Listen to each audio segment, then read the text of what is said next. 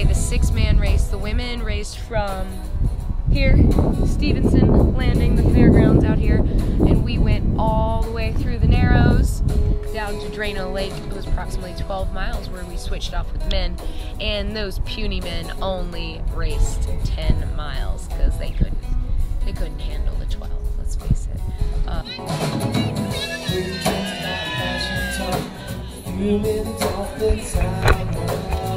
Take a toast to the chosen one. No time will be fine. Dig into the beach and blue. Pour that way behind. They say that it keeps you new. Keeps you raging fire. Sometimes I feel I'm going, sitting down around a different world, and all the stories have been told. I'm expecting to play the game.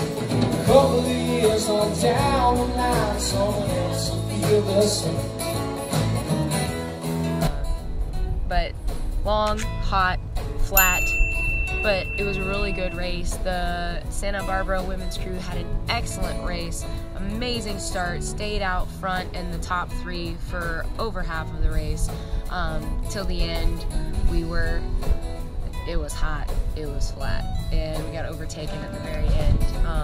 Finished in 4th place for the Women's Open Unlimited. It was fantastic.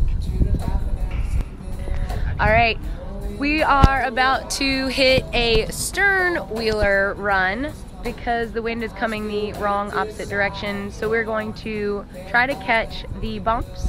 The draft of the stern wheeler puts off a pretty nice wake.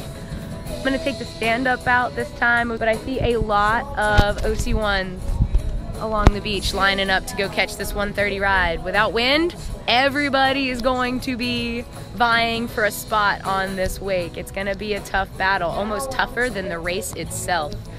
So